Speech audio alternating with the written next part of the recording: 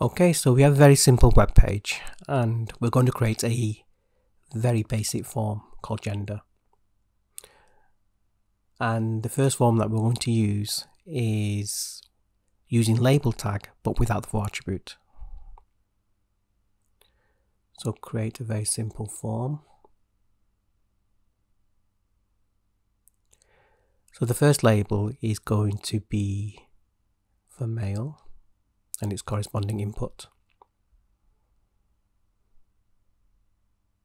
like so.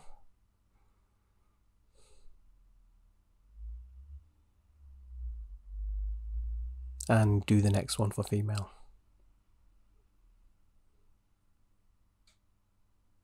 Again, its corresponding input.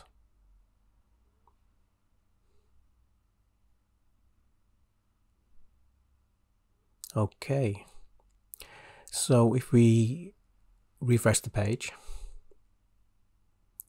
we can now select male or female by pressing on the control. Okay, there's a typo there, spelled label wrong. Okay,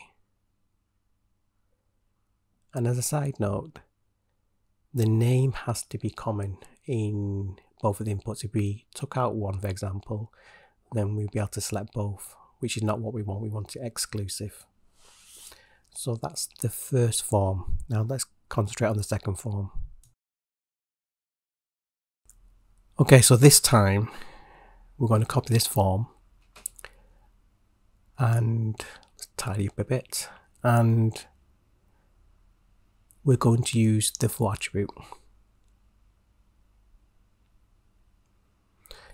So we're going to do the for attribute for male, and we're going to give it an ID of male. And we have to give the same ID to its corresponding input. So ID male again. And this will associate that label with this input. Similarly for female, ID equals female. And that will associate that label with that input. Refresh the page. And now you can see when we click the label, we can also choose the control.